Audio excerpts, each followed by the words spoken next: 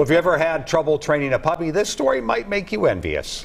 A Cannon Falls Golden Retriever and his owner on their way to making history in the sport of dog obedience. WCCO's Kirsten Mitchell shows us how they did it.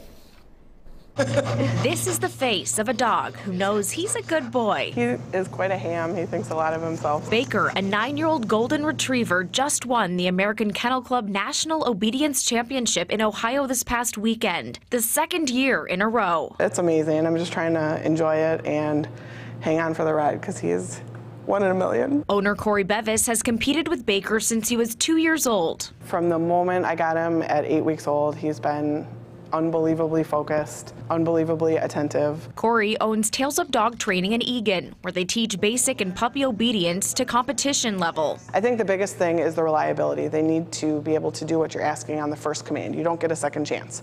If you have to ask them a second time, you're out.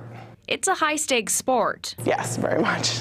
Stand, spin, sit. They have to heel by your side. They do have to jump jumps like in agility. Sit.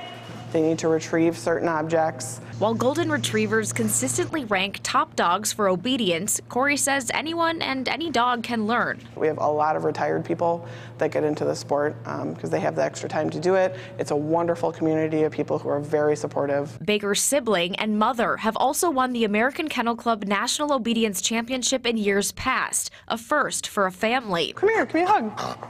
Oh, if Baker wins again in 2024, it'll be a historic streak. We like to aim high, so we'll try next year.